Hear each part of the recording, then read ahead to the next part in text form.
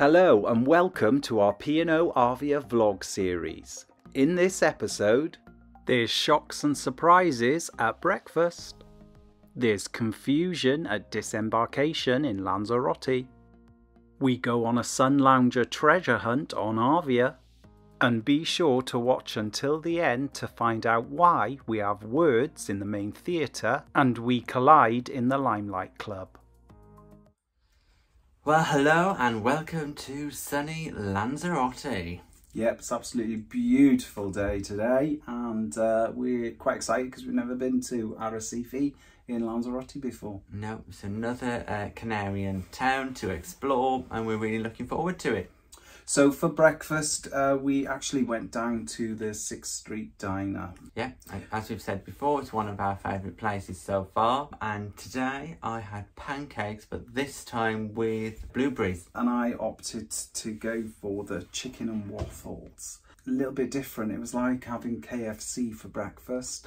So it's a savoury waffle with fried chicken. Yeah, it was nice, just very, very strange, I think.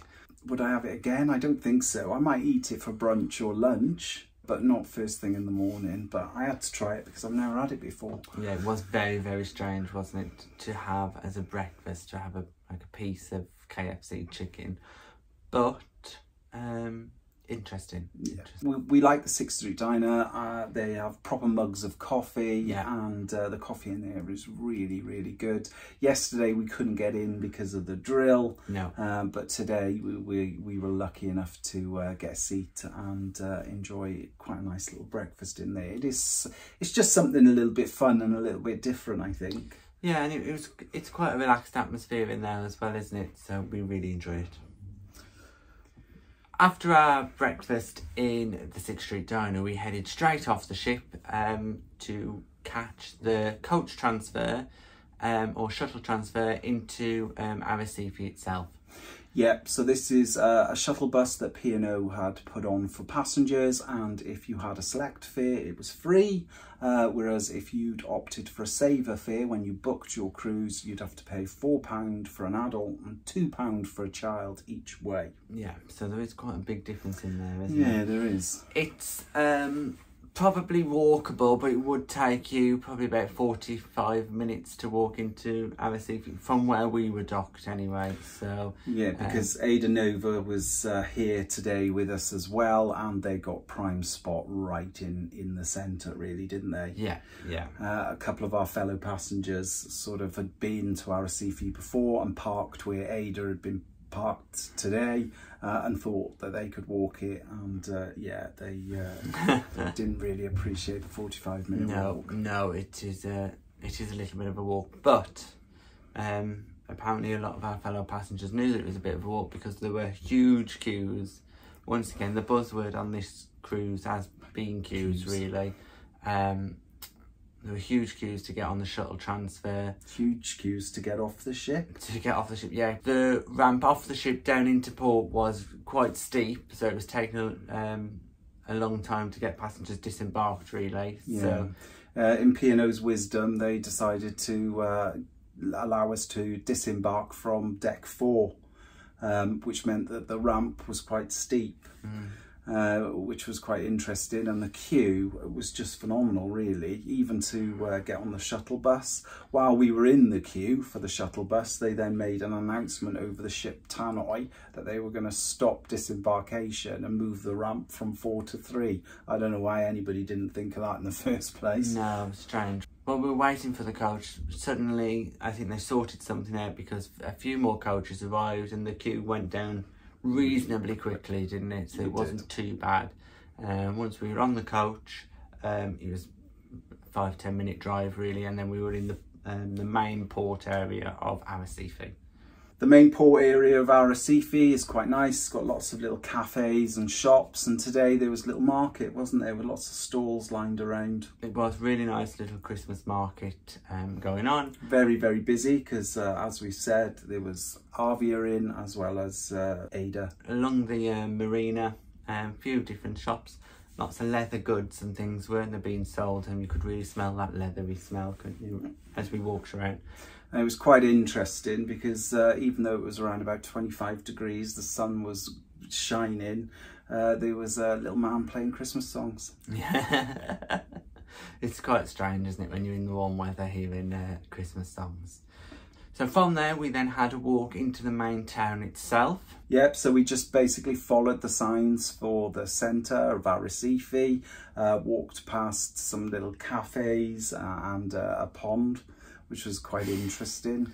Again, it was really, really hot. The sun was absolutely beating down, wasn't it? Yeah, yeah. But a very nice little area. It is a pretty port area, really, isn't it? With a nice little marina area. It is quite pretty, but in the main town centre itself, it's pretty similar to all the other Canarian islands. There's not a lot of anything exciting to there, apart from one attraction which we went to go and see. It was right on the waterfront, based in an old fort in Arrecife, and it was like a little museum, wasn't it? Yeah, a little museum and the history of Lanzarote and Arrecife, how it became the capital. It was free for us to go in. There was no charge for entry. Only reason being was somebody had broken into it and stolen or broke their cash systems. Yeah. So unfortunately, well, fortunately for us, we didn't have to pay. Yeah, unfortunately for them. But when we got in there was really interesting exhibitions, different things to see about the history of the island, how it used to be connected to Fuerteventura, and how the capital had moved from one area to now Arrecife. And also there's a mummy in the museum itself, so that was really interesting to see. As well as being able to visit inside the museum, you can also get right up on top of the museum where you can get some great views of Arrecife. Yeah, no, some really, really beautiful views of the whole town and the port area as well.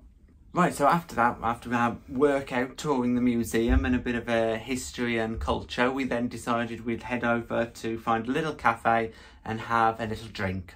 As we were walking along the shorefront, we noticed that there was a really good Christmas display. Yes, it's like a little miniature version of Lanzarote, really, wasn't it? Yeah.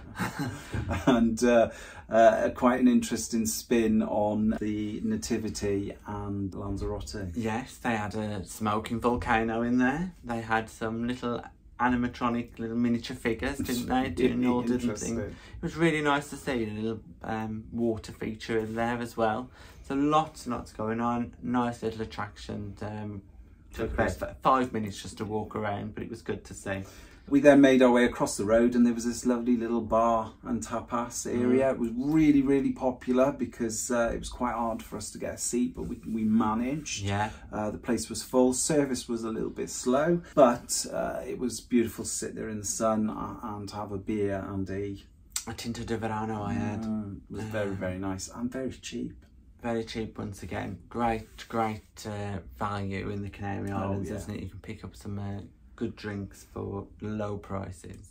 After sitting, sunning ourselves with a drink, we then decided to make our way back to Arvia. Arrecife, like we said, isn't that big in terms, you know, if you compare it to other major towns in the Canaries. So it was a nice sort of brief stroll and just to have a look, really. We got back to the main port area and again there was a small little queue, nothing major. No major queues this time. No. It only took us about 5-10 minutes to do it, and we were on the shuttle heading back to the ship. When we got back to the ship, we headed straight up to the buffet where we had our lunch. So today I had chicken and chips. Yep, I had chicken and chips and also some sausages and some gravy, and it was absolutely lovely, really. Yeah, really, just a little snack. Yeah, really. A little simple lunch, nothing too major. It was quite busy in there, but again, the Horizon buffet on board is a large space and we've never had any problems trying to find somewhere to sit. After our quick lunch in the buffet, we then headed up on deck to find a couple of sun loungers and chill out for the afternoon. It did take us a little while, didn't it, to find a couple of sun loungers. The after area of the ship, where the infinity pools are very busy, aren't they, on a sunny day? And then it does feel like you are quite tight together there. So we headed right to the front of the ship to the beachcomber area and found 2 sunbeds there, much quieter. and we had a lovely afternoon just chilling out, enjoying the sunshine there. Yeah, it was quite interesting as we were walking through the ship just to see how Arvia copes with the sunshine. You know, she's marketed as the sunshine ship. And yeah, there's loads and loads of sunbeds up on the main deck. You've obviously got the Sky Dome area as well, but the majority of the Sky Dome is seating rather than lounges, isn't it? So it's not ideal for sunbathing and relaxing. It's great if you've got kids and you want to watch the kids in the pool, or if you want to be quite active, that's a great place to be. But if you want to just lie down and relax, probably not the best area. After a couple of hours sunbathing, enjoying a few cocktails at the front of the ship, it was time to basically get ready for the evening. Yep, so this evening we have got the exciting Matt Cardle in the Limelight Club. Yeah, this is the first time we've ever been to the Limelight Club. We've obviously heard lots and lots and lots of good things about it, and we were both really excited, not just for the entertainment in terms of the Limelights who performed there and Matt Cardle, but also the food. We arrived there with about half an hour before showtime, didn't we? And good job we did. And it was a very good job we did, because there was already quite a big queue waiting to get in there. So the top tip is get there as early as you can, because if you want seats nearer the front, the best positions, then you need to be there early. Otherwise you are sat quite at the back out the way, aren't you, if you're there late. They like to fill you from the front backwards, because it's quite an intimate venue. Yeah, so the earlier you get there, the more chance you will have to sit right at the front. And we were very lucky because we got absolutely prime spot. Prime spot, right near the middle, at the front. Really enjoyed, didn't we? We did. So first of all, when you get into the show, you have an introduction by your hostess. The hostess on this occasion is Emily, who is the lead singer in the Limelight's band. She gave us an introduction and overview of what the meal and the entertainment would consist of, which would be, we'd have a starter and our main. We'd have an interval where the Limelights would perform a few songs. Then we'd have our dessert, and then Matt Cardle would come on. So on to the food then. To start, they gave us a little pastry filled with vegetables, which was really, really nice. Yeah, very tasty, very unusual, but really, really enjoyed it. Really did enjoy it. For our starters, we both chose the chicken and garlic pressé. Yes, so when it came, it didn't look that impressive, did it? It didn't. But when we actually ate it, it was really, really tasty. Much, much, much better than it looked. Yeah. So really, really enjoyed that. It was a cold starter, and essentially it was just chicken and garlic mashed up and pressed together, hence the word pressé. Yeah, but you're not really selling it, are you? No, but it was nice. It didn't look impressive, but it tasted really nice. For our mains then, we both decided to have the Black Angus beef. And it was great. It was delicious. Really, really nice. Cooked how we like it, really. If you like it well done, please mention that to your waiter, because it's definitely not well done, is it?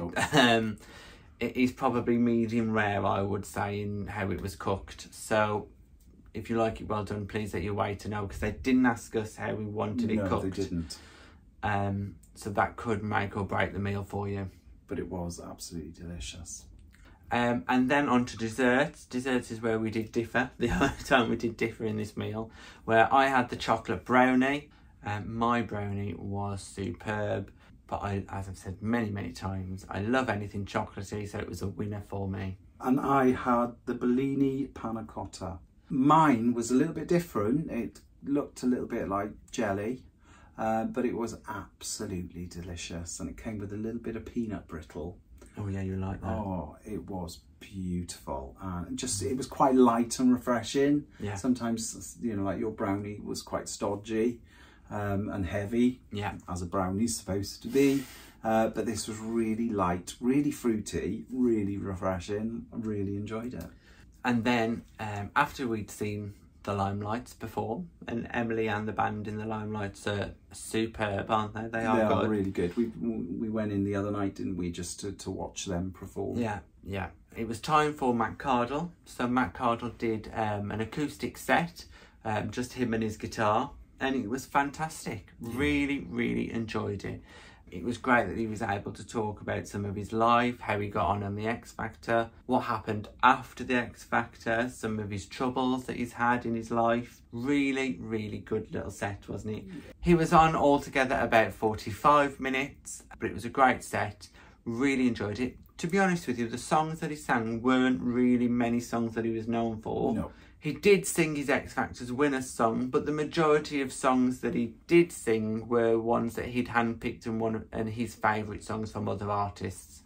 And he was absolutely incredible. Very talented, and such a beautiful voice.